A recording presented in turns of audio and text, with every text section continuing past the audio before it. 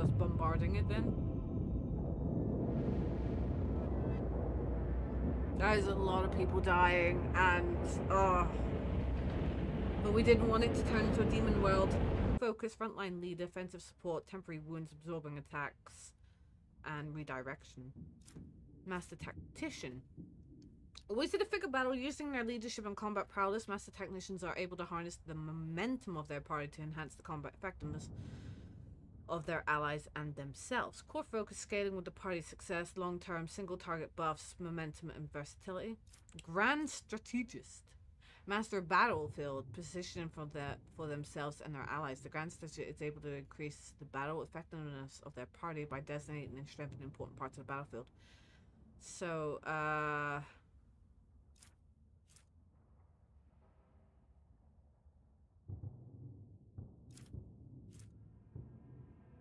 gonna go Vanguard. Wow. Okay, so we're going Vanguard. Bounty Hunter. Bounty Hunters are methodical killers who leave trails of dead bodies in their wake. The Bounty Hunter chooses their next target before the previous one has even realized it's dead. The core focus is critical hits, defense reduction, killing key targets and repositioning. Always in the figure battle. We've read that one. Arch Militant. An Arch Militant is a formidable master of warfare, able to blend various weapons and style mid-combat, be it melee or ranged or anything in between. The Arch Militant is best at it and becomes stronger and stronger with each second in battle. Core focus, versatility, large area attacks, personal buffs. Ooh, I think...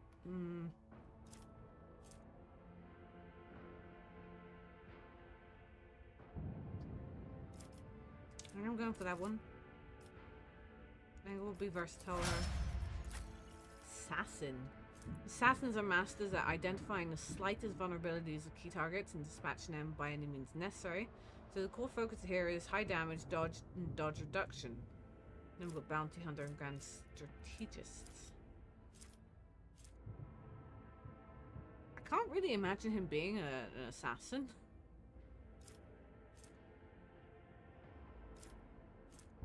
I'm gonna go Grand Strategist.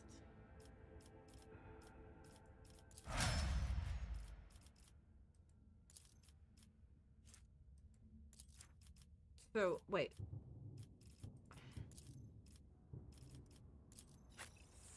Oh, why did it go, did I have it? I don't know, why did it have those?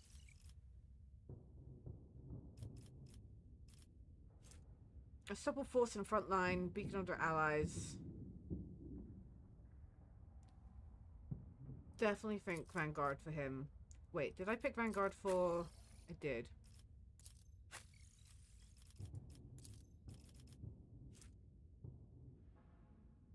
We'll go for Arch Militant. I know we did that for her, but...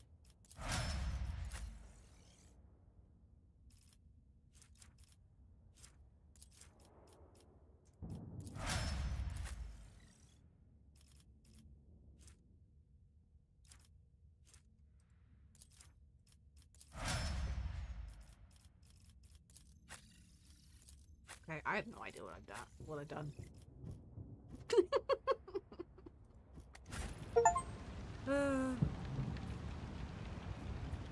That was in freaking insane fight though.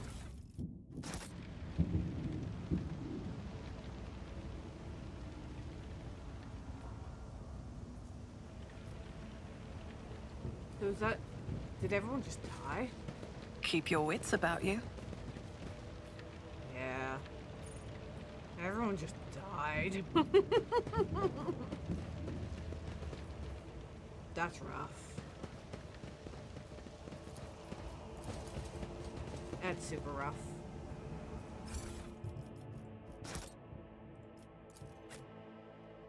Everyone died. I don't think I could save everyone though. I think with the Chaos Marine just arriving, everyone was like, ah!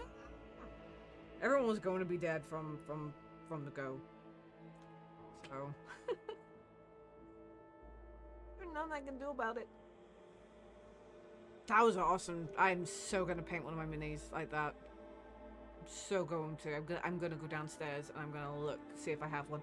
I'm pretty sure I've already painted one. It's very similar. But I'm definitely gonna be looking. I think I might even see if I can respray one. Do it all from scratch again.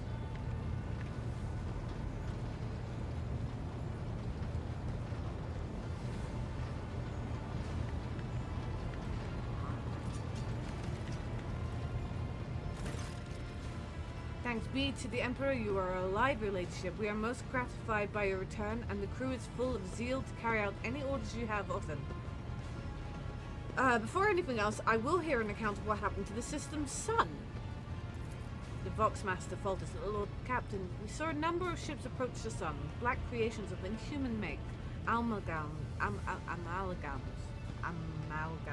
of sharp angles and edges. They surrounded the star and then...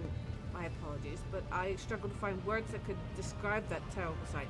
The Xenos made the sun vanish into the void. The interrogator closes his eyes and grimaces. Drakari. You see Albalad's expression change as if the shadow has suddenly fallen over him. He rubs his temple warily. As if we did not have enough troubles on our hands already. Would you care to elaborate, Henrix gives you a keen look. I'm talking about Xenos, rogue trader. The Eldari, one of humanity's most ancient enemies. More specifically, I am referring to the most cruel and devious of their kind. The design of their ships matches the description provided by the Voxmaster. Like all Xenos, the Drakari are blight on the face of the galaxy, but their technological superiority is indisputable. They arbor and fear warp sorcery, which is why they rely on creations of their twisted intellect. Many of those creations are capable of things that seem akin to sorcery to the unenlightened eye. The theft of the sun is one example of that, what they are capable of. Are the Xenos in league with the Aurora's cultists?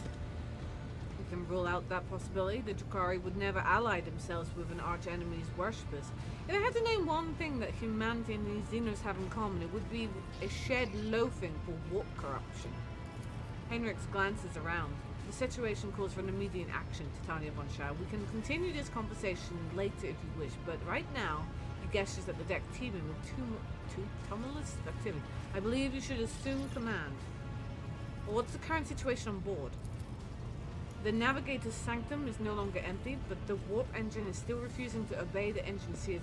Without it, we cannot perform a warp jump. Pascal's voice buzzes anxiously from his vox. It may be angry, or perhaps it is lamenting the injuries it has suffered. I will immediately initiate preparations for a prayer service. If the Omnisci grants me comprehension, I will appease the machine spirit of this vessel. Why did you not send a shuttle to the planet for me? I do apologize, your ladyship, but we were unable to receive your request for evacuation. The Vox link was overrun with vile interference, screams, blasphemous hymns, and other equally sinister noises. Any who listened to oh my gosh, I can't read today. Interference for the protracted period lost their sanity. Several dozen operators went mad monitoring the Voxcaster in the hope of hearing your voice. Each one of them waited in vain. And so, what is happening on the planet now? Our Augur operators are reporting numerous uprisings and other manifestations of the arch-enemy's power at various locations on the planet. Based on the fragments of communication picked up by our Vox operator, there's practically no resistance being offered by the governor's forces. Millions of people are converting to the blasphemous final door cult, and masses are assembling in prayer circles. Do we have any hope in retaking the planet? I fear that Rykad Minoris is lost. The situation is deteriorating by the minute. We must leave the system as soon as possible. However, there are still people on the planet who have not succumbed to heresy and who are worthy of rescue. Besides a small number of our own shuttles, we also have the shuttles salvaged from Starport. The dark eyes of the Sister of Battle flash. We must save as many as we can. This has all happened for a reason. Saint Argenta, whose name I carry with the reverence and trepidation, is famed for saving the people of a dying world through the power of prayer. The God Emperor himself sent a star from the heavens that lifted the saint and her followers up to the sky, away from corruption and death. We must do as she did, direct all our efforts to saving those people at this moment look to the heavens in hope of salvation. The lives of peasants are of little value. Our prime objective is to save the Holy Relic, the miraculous fusion reactor, and the electro-priests who guard and tend it. Abelard Forest is Brown's. Every moment we spend in proximity to a dying world, we are putting ourselves at risk. Your life, Lord Captain, is far more valuable than all of Reichwood Minoris. The von Valancius dynasty cannot allow to perish, and so lamentable though it is, we must rule out the idea of any evacuation. Henrik's eyes, like two deep, dark pools, are resolutely fixed on you. The world is doomed, and its inhabitants along with it. The disappearance of the star was the final nudge towards death, the finale of the Cult of the Final Dawn's plans. I once witnessed a similar event, a world that had surrendered to the servants of the archenemy and permitted corruption to enter too deep. In this moment, millions of people are bowing down before those who promised them salvation, and they are willingly giving over their souls to chaos, a sacrifice great enough to bring forth a demon world. Our only hope of stopping this process is to retreat to a safe distance from the planet and conduct targeted bombing on the Electro-Priest Monastery. If we blow up the reactor, a thermomolecular reaction will follow. The world's oxygen will evaporate, killing off the entire biosphere. In doing this, we will save millions of souls from a fate far worse than death, and we will save Reichwood Minoris from becoming an outpost to the archenemy. Whatever fate you choose for this world, I urge you to make haste, Lord Captain. The planet is burning in raging flashes of crimson and purple, and I can see it even from orbit, as do I see that the storm's already upon us. With every moment that we waste, it grows ever more difficult and perilous to steer the ship through the warp's turbulent currents. I'm with the lady on this. Enough talking, we need to get out of here while we still can. Something lurking in the depths of your consciousness bristles at the passing thought of saving people. The spike of horror you feel takes your breath away. It is as if you're planning to steal the prey of a mighty predator. The planet is already wrapped in a thread stretching out from the warp. It deserves to have a new master.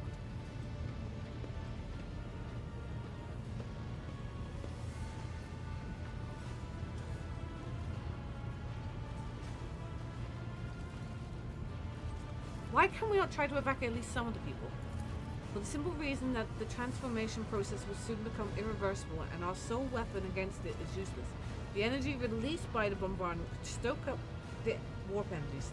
I've never witnessed the aftermath of a bombing a demon world before, but there is enough evidence of such attempts for me to say with confidence that you do not wish to see it.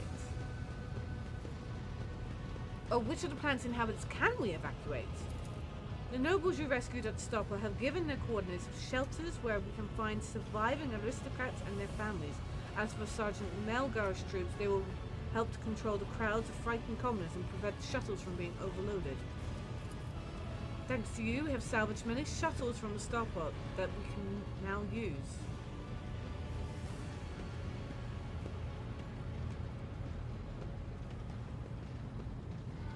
Oh, jeez. Oh, wow.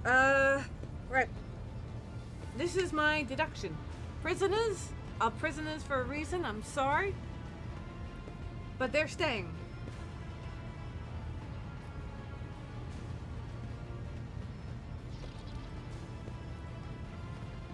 And my thing, this is my thing here. If I save the commoners, what's the chances of accidentally bringing on board some cult members? I don't know. Maybe that won't happen. But what is the chances?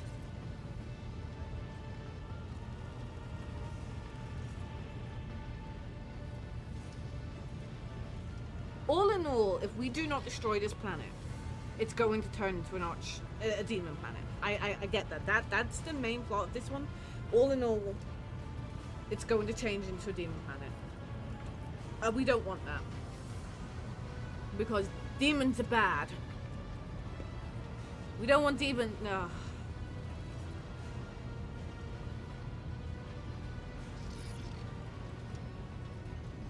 Set an optimal course and carry out our orbital strike on the Electro-Priest Monastery. I'm sorry, Pascal. Reichwood Minoris must fall. Yes, Lord Captain, I will immediately inform the navigation and artillery decks of the impending maneuver. Henrik inclines his head. The right choice, Lord Captain. May the sacred exterminatus cleanse this veil of corruption.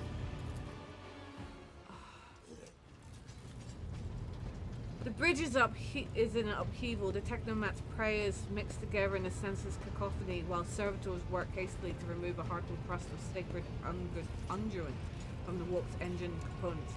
In the middle of all the tumult stands Pascal with data slats clutched in his hand, seemingly disconnected from the flurry of activity around him. What's going on here? The warp sexton is not responding to commands. The ship's spirit is rejecting our prayers in anger. I am currently calculating a plea that might appease the noble spirits.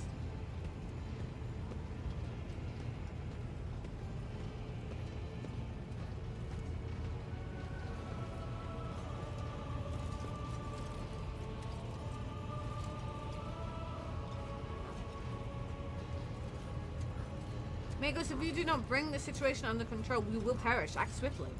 Pascal shoots you a look of fierce pride and says with gravity, "You are right. This is my temple." The vox booms with power. Tech comrades, heed my instruction.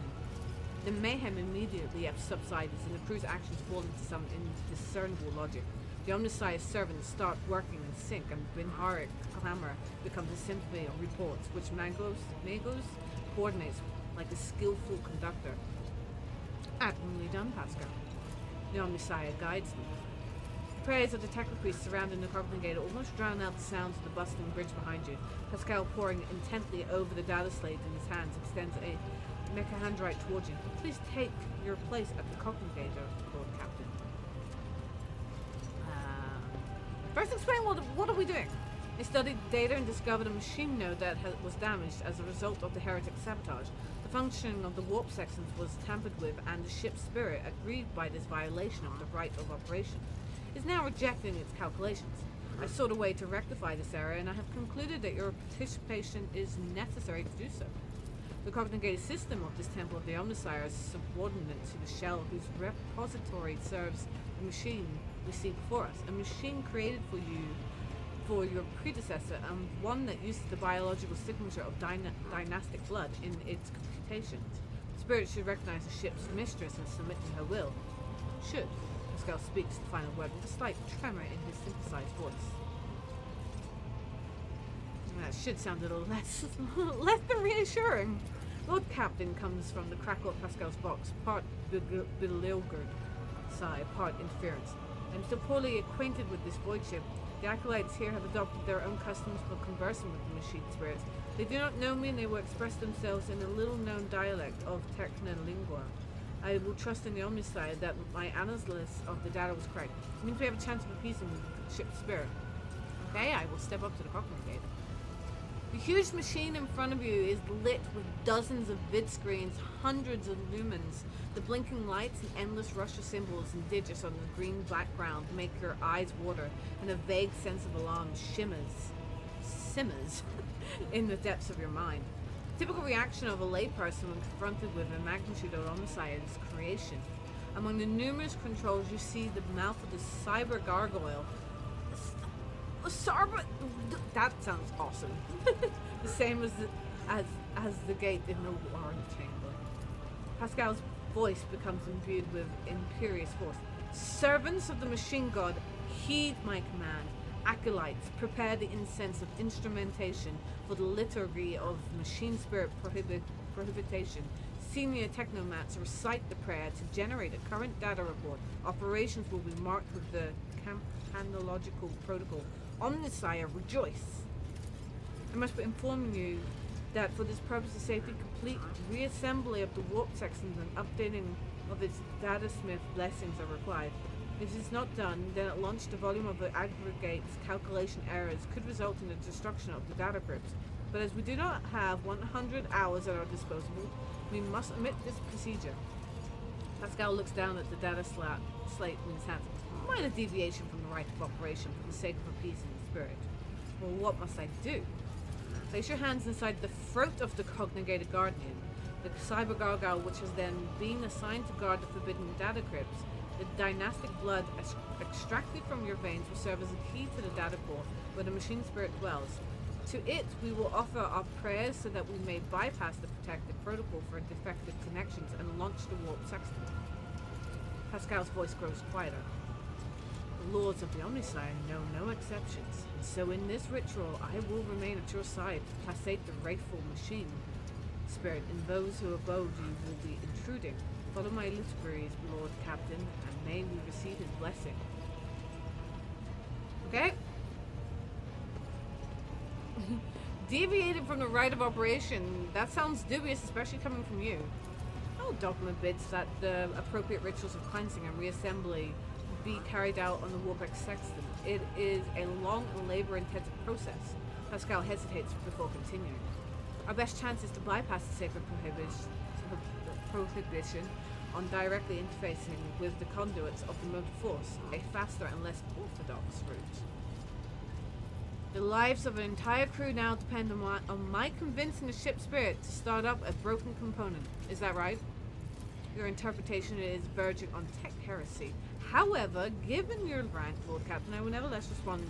For a layperson, you must have described our position with relative accuracy. I place my hopes in his revelations and humbly ask for his guidance. Okay, I'm gonna put my hands down the gargoyle's throat. The metal jaws clamps down on your hands, breaking your delicate corporeal sheath and releasing warm red liquid into its gullet. I hope she put the other hand in and not the hand that already has, you know, big holes in it. At the same moment, the image of the vid screen before you changes. Connecting. Connecting. Connecting. Success. Reg. Access.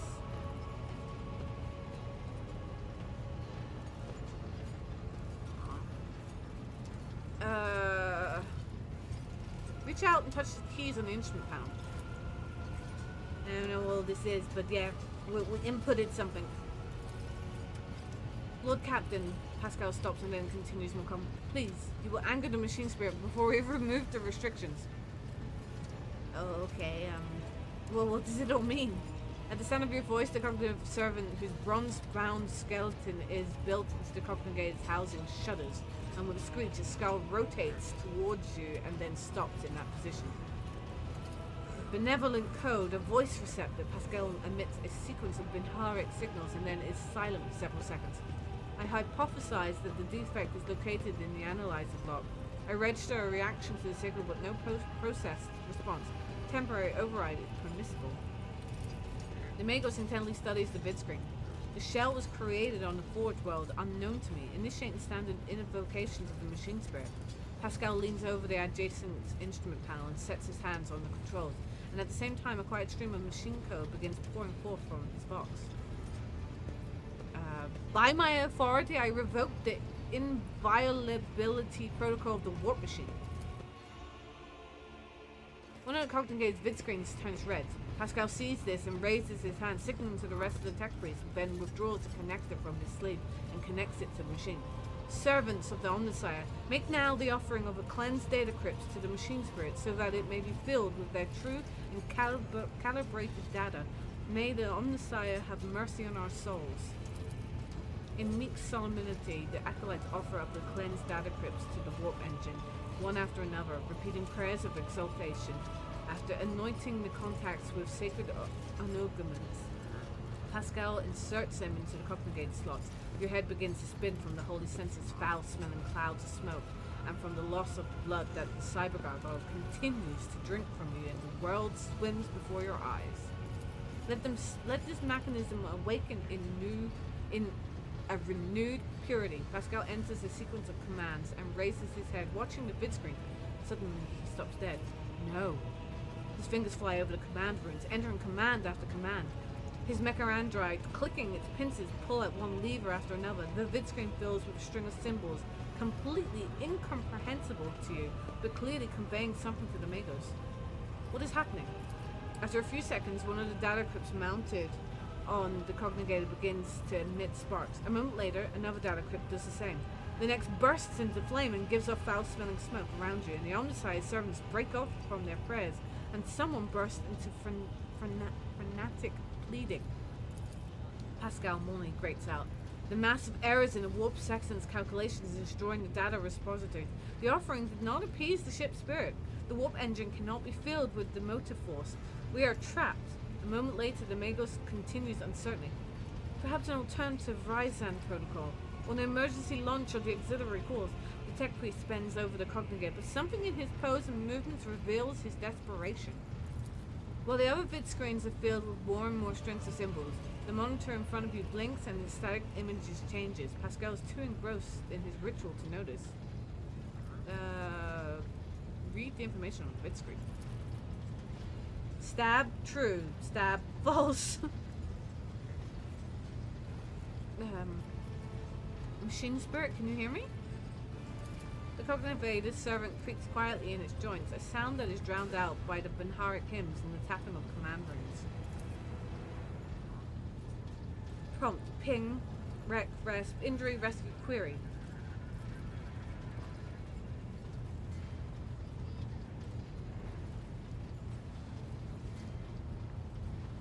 O hallowed machine spirit, in the name of the Omnissiah and the Emperor, reveal unto us your power and guard us from our doom.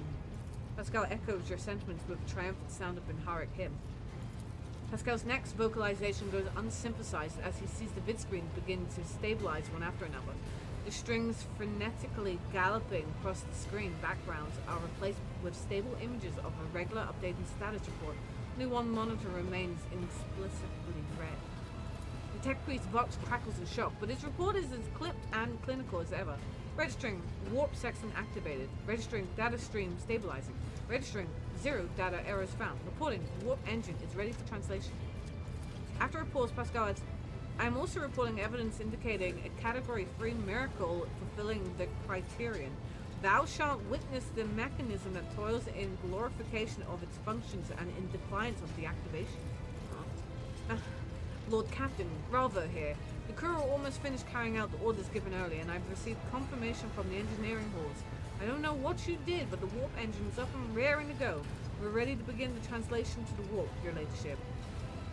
What just happened? I hypothesized that the ship's spirit heard our prayers and intervened. It summoned the power of the Omnissiah to do something beyond my comprehension.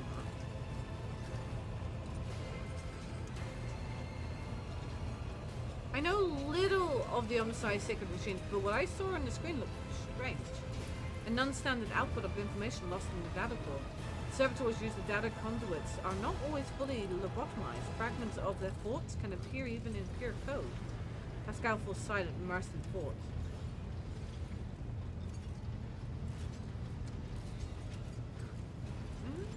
It appears the Omnissiah perceives and knows the power of your faith, Pascal. He would not have worked his miracle otherwise. I hope he will grant me a revelation that will allow me to comprehend the nature of this miracle. Pascal's box buzzes with wonder and an undercurrent of exultation. Lord Captain speaking, I will give the order to commence translation to the warp. Waiting for you to ascend the captain's throne, Lord Captain. May the Emperor protect us. Whew. This is us bombarding it then. There's a lot of people dying, and but we didn't want it to turn into a demon world.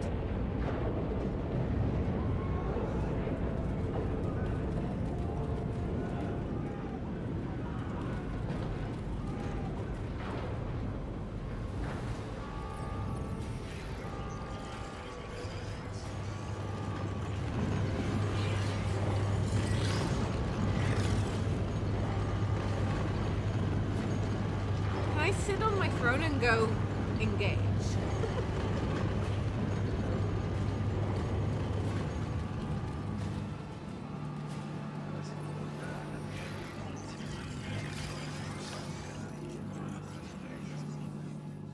That would be awesome.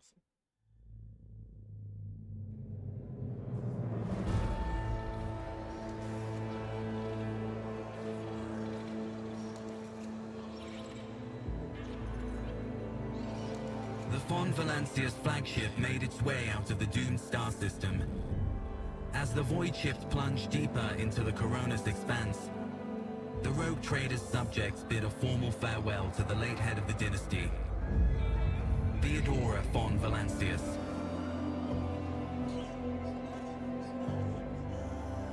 Having paid their last respects, the crew gathered their strength and braced themselves for whatever was to come next.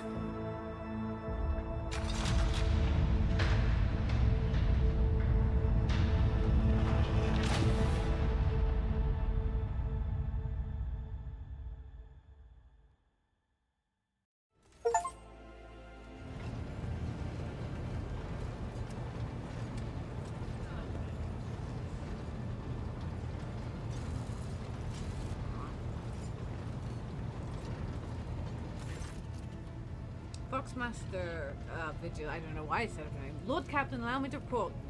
Our journey through the warp has come to an end. Lady Navigator Cello informs me that we have reached a point where we can translate to real space in the Furibunda system. The Lady Navigator and her pilots are awaiting her permission to begin the process. The Furibunda system is home to Footfall, the only Imperium outpost with a functioning wharf in the Corona's expanse. The tech priests are begging you to have mercy on the machines worn down by the warp and to allow the servants of the Omnissiah to inspect and heal the void ship's wounds in the dock. Prayers and rituals will take some time, which our astropathic choir will use to establish connection with the prime worlds of your protectorate, Dargonus, Janus, and Kiava Gamma. What is this? A powerful sanctioned psycho who can send and receive messages through space using Master Zachary Weiss has recovered an invitation previously drifted in the Tower. I can't speak today.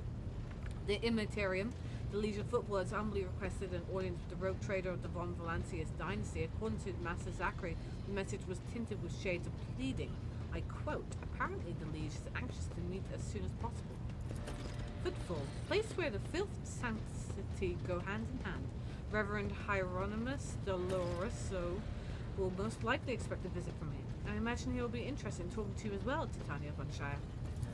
I will believe in your voice ship when we arrive at Footfall, Titania von Shire.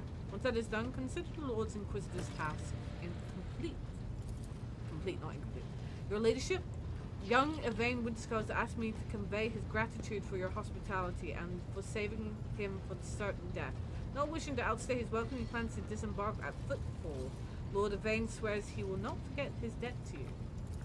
I hereby inform the rogue trader that during a comprehensive system inspection right, this unit discovered data clusters within the captain's calculator that are concealed from prying eyes by means of a personal cipher and the sacrament of an algorithmic authorization. Unit Titania von Shire von Valancius has been added to the access list and assigned the identifier Keeper 2. The unit can access the data from the captain's calculator provided it should possess the decryption key. You detect a hint of something resembling curiosity in Pascal's mechanical voice. Are you leaving us, he asks? The arrangement between the Lord Inquisitor and your predecessor was that I be transported to Footfall and no farther. I dare not take advantage of your generosity and patience any more than I already had to Titania von Shire. You're a skilled fighter. I could use people like you. What do you say we extend your say in my retinue? Thank you for the offer, but I must decline. I am afraid my duty to the Golden Throne comes before everything else. That is a shame. That is it. Genta, who is the Reverend Hieronymus who wants to talk to me? He is the head of the Drusian mission on Footfall and one of the most prominent clergymen in the sector. Paying him a visit is a good thing for any loyal servant of the Emperor to do. I assisted his mission before I joined Lady Theodora on her voyage. I need his blessing to accompany the new rogue trader of the Von Valancius dynasty. If you wish to have me aboard your voyage ship, I request that we meet with the Reverend Hieronymus. Victus, tell me about the system we are arriving in. Furibundus is valuable due to its close proximity to the Maw, the gateway of the Imperium. The system is mostly known for Footfall, the main base of merchants, privateers, and rogue traders traversing the Corona's expanse. Additionally, the star itself is orbited by the Adeptus Mechanicus station, which is off limits to the outsiders. Alta Templum Calixes X-17. I had the honor of tending to this shrine for a few thousand cycles. I suggest you abstain from visiting it, as most tech comrades at the station are engaged in meditative calculations that should not be interrupted. Okay. Abelard, do you know anything about the Legion Football? Vladane Tokara is very peculiar, young man. Consider your upcoming conversations a baptism of fire in Footfall's political arena. Such things are not spoken out loud, but Liege Tokara is the appointee of the Casbalika mission, the largest robber baron crime syndicate in the Calixis sector. They specialize in cold trade for buying and selling of all kinds of Xenos rubbish. Cold trade? The illegal trade of commodities and artifacts of Xenos origin. Okay. Footfall was previously run by a liege who did business with several criminal factions at once, but he suffered an accident. The reign of power were picked up by the Vladane Tokara, whose pointed benefit not only the Casbalika, but also their most powerful ally in the Coronis expanse, rogue trader Caligus Winterscale. So that wasn't the rogue trader, that was just the governor. We haven't met the big rogue trader dude. I reckon he's the bad guy. Is he the bad guy? Vladane is a slippery yet very cautious fellow. He doesn't usually beat around the bush and does not play mind games. Perhaps more importantly, he is no fool. Fools do not rise as high in the Casbalican hierarchy. Keep all of this in mind. You are a rogue trader and you stand above him in status and wield considerable power. Having said that, history has seen cases where the Casbalican barons crossed swords with the rogue traders and emerged victorious. Do not forget that and remain vigilant. Casbalica vile tech thieves, Pascal Vox barks out the last word like profanity. And why does the liege want to see me so badly? Not you personally. He wishes to meet the rogue trader of the von Valancius dynasty.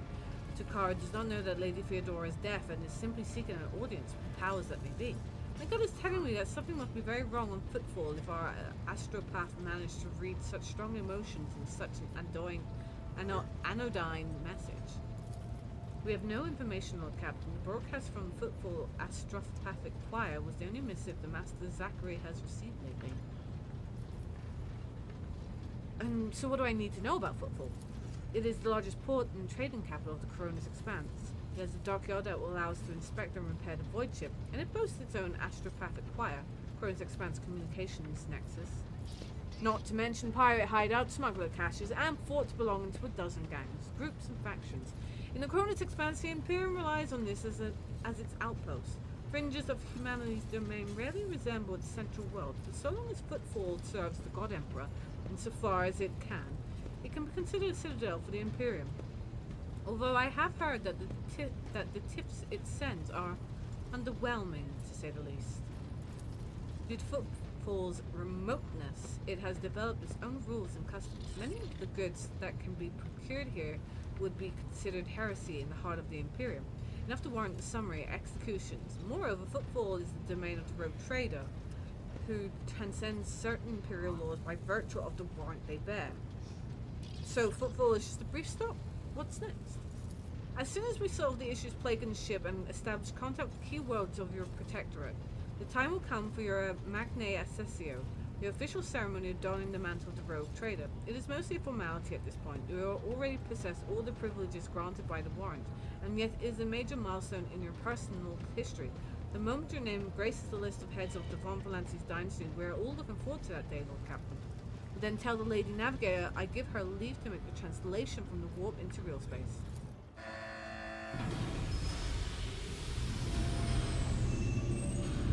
It just begins ensuing instructions. The massive ship appears to change with her every word. The bridge is set in a motion as hundreds of people start to prepare for the shift to real space, and measured chanting fills the corridors to safeguard the vessel and its crew.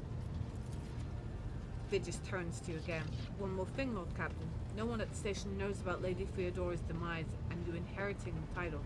Liege Tokara will be informed. It is required so we can use the dock. And besides, he is expecting a personal audience with the rogue trader. He will not meet with an unknown person of unclear standing. However, there is still the matter of announcing your arrival. You can either arrive on the station with the proper pomp and ceremony, or choose to visit incognito.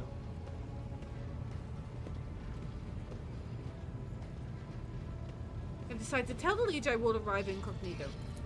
It will be done, Lord Captain. Vidges bows again. With your gracious permission, I return to my duties. I think it would be good, well, where we go, to be quite quiet right now.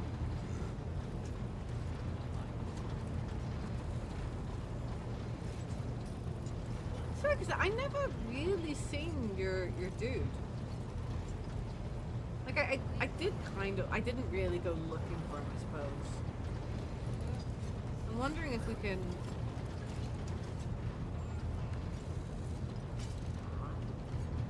I wonder if Abelard has anything new to say. Lord Captain? Yep. Lord Captain.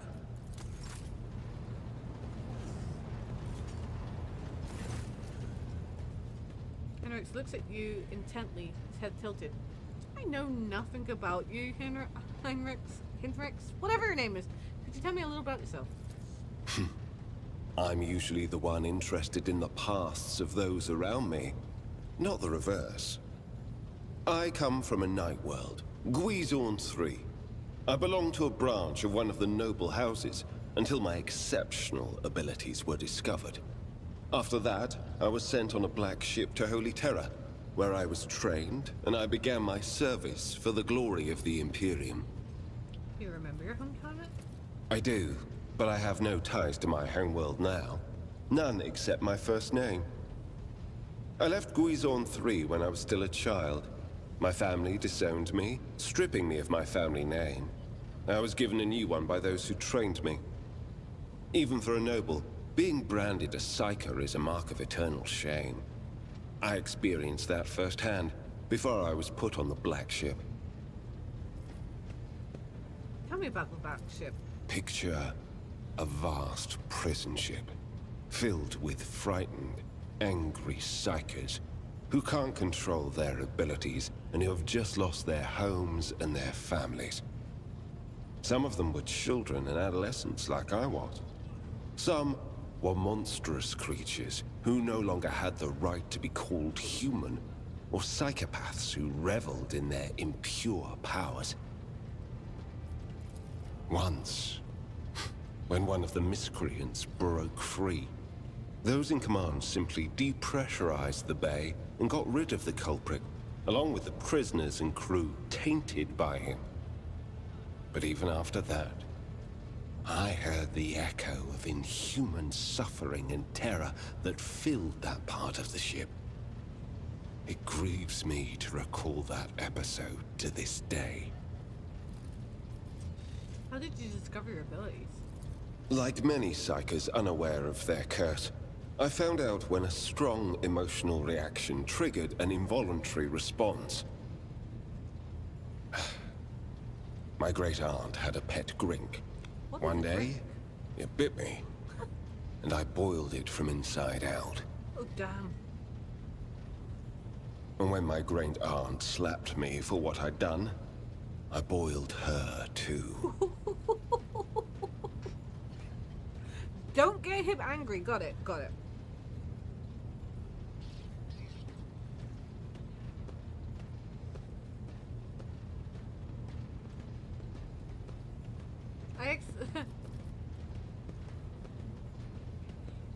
I don't want to really insult him, you know, at the end of the day, but I expected a more dramatic story. If I were to summon a demon or rain down fire on everyone's heads, we wouldn't be standing here talking right now. However, I took the life of a family member.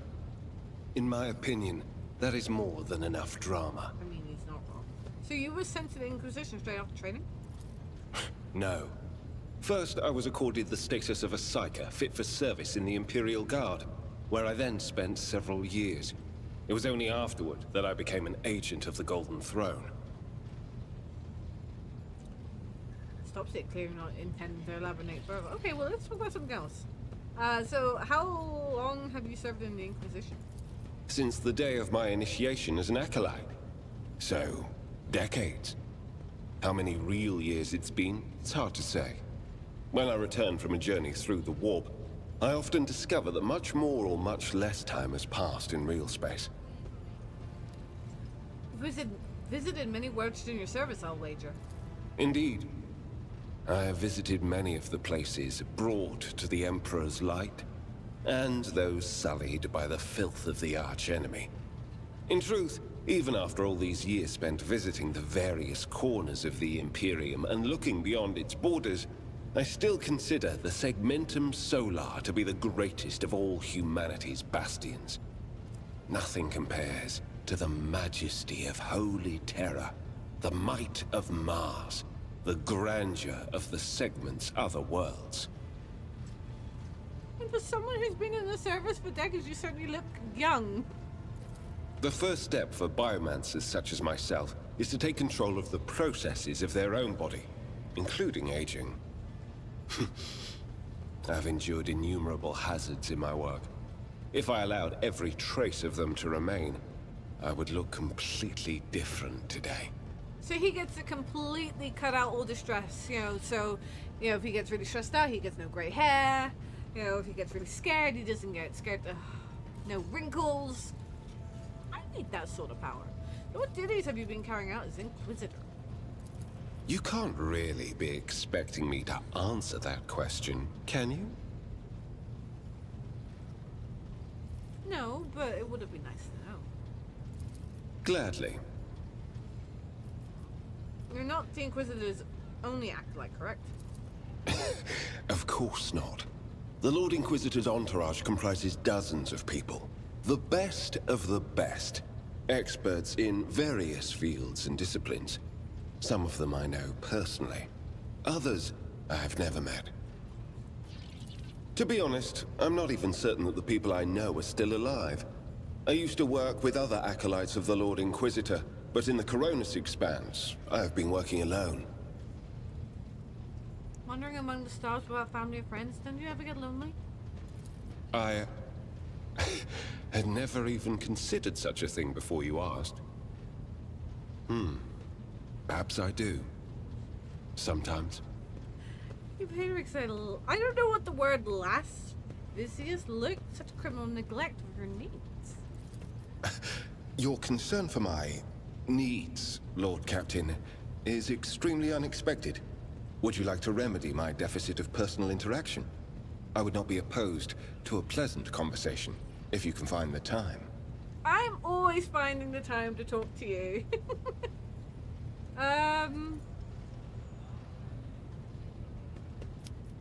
If you're an interrogator, does that mean you hold a special position in the retinue? We are not a retinue. We are acolytes. As for your question, I am closer than anyone else to the one I call my personal teacher. The Lord Inquisitor deemed me worthy of undertaking the most important and sensitive tasks requiring the attention of agents of the Golden Throne. Okay. Are there other acolytes in the Coronis Expanse? You kind of answered that already.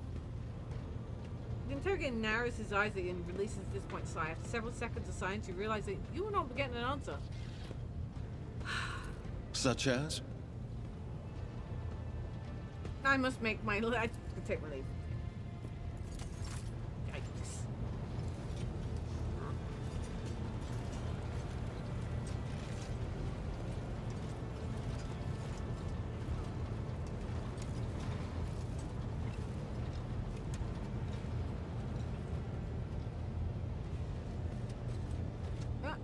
Can't go that way. We'll talk to Pascal at another point.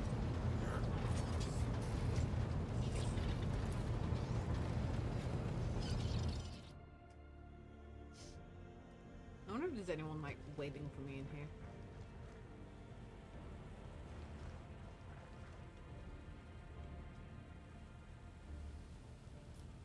No, I don't think so.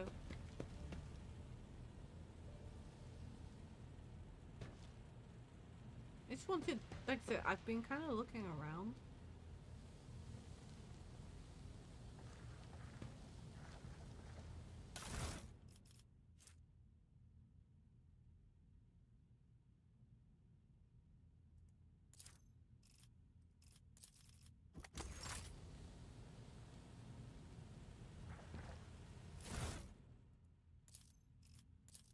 Final transactions with Chartist complete. Okay. Okay.